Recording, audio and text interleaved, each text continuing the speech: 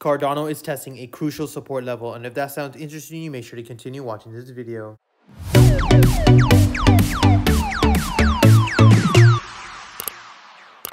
Hey guys, Pingu Charts here. Welcome back to another Cardano analysis video. As always, if you do enjoy my content, make sure to hit that like and subscribe button. If you guys are interested in free $600 Bitcoin, make sure to check out the link in the bio. As you guys can see on Cardano yesterday, we had a beautiful test of this 30-cent support level and a nice bullish engulfing candle breaking above these exponential moving averages. In yesterday's video, I mentioned it's going to be very crucial for the bulls to actually maintain this level and possibly looking for a retest around that 39 cent to 41 cent if we get that confirmation. You can see that we actually failed to break above that level. We saw multiple candlesticks hitting in between these exponential moving averages and are now currently seeing a rejection with a clean bearish engulfing candle breaking below.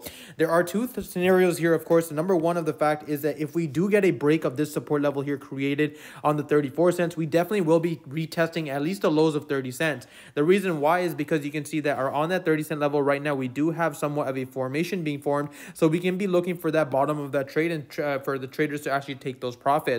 Number two scenario, of course, is the fact that if this is a fake out, because we have to keep in mind that it is now officially the weekend tomorrow, so there's going to be a huge lack of liquidity. Usually on weekends, we tend to see more volatility and we tend to see more green candles lately. So I would be expecting a possible fake out situation like this and then a continuation hitting around that 41 cents. Of course, this would become invalidated if we actually do create a new lower low and actually break below this 30 cents. Things are going to become extremely risky for the bullish case scenario for Cardano. The next level, of course, is my overall level here at 28 cents, which does act as a very strong support level for Cardano overall. But we know that this 30-cent level is a very extreme level for Cardano.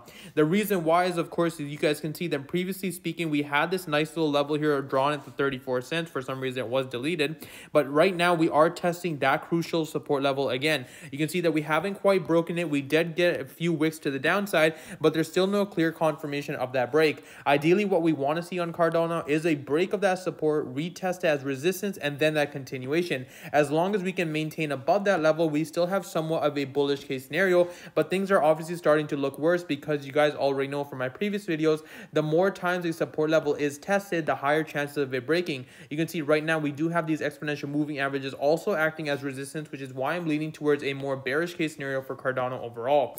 On the hourly time frames, you can see that we are seeing that pattern being tested. We do have 3 test confirmation right now, so I'm going to be curious to see whether or not on the hourly we can actually have a nice bullish momentum candle and start to hold above those exponential moving averages.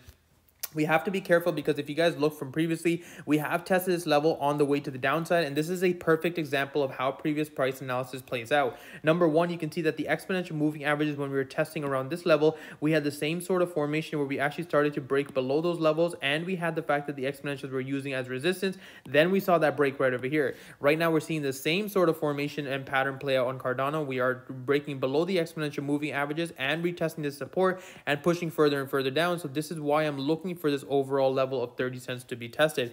Guys, some of you guys have asked me my extreme case for Cardano, and my extreme case is at 28 cents because if you look on the daily time frames, we really don't have much support after that. Of course, if we're talking like a worst case scenario analysis, then Cardano can possibly go down all the way to 13 cents on the lows because of the fact on the daily time frames, you can see that 13-cent level acted as a very good support level and a very strong resistance level for Cardano overall. So that would be my extreme case at 13 cents. Of course, we don't necessarily know whether or not that will happen. Ideally, what I'm trying to play on Cardano with this 28-cent support level is the fact that if you guys look on the daily time frame over here, we actually had multiple tests of this level before we finally had that confirmation above. We did have this nice wick to the downside, so we could be expecting the same sort of wick to around that 23 cents in the extreme case that we do have capitulation, but we have to be very careful. Ideally, what we don't want to see on Cardano is if we do break that 28 cents, we don't want to see that trade actually used as resistance because, guys, things are going to become really bad for Cardano bulls, right? Or anyone that's really holding ADA. You have to be prepared for the worst case scenario. And right now, my worst case scenario within the next few months as the rates we're going at could definitely be around that 13 cents, which is why I keep mentioning that it's not a good idea to be DCAing in altcoins because altcoins tend to lose 60 to 70% of their value when we do see capitulation. It's better to maybe stay in stables or look towards Bitcoin if you are going to DCA because even during a bull run, you tend to see Bitcoin go up up first before you tend to see the altcoins.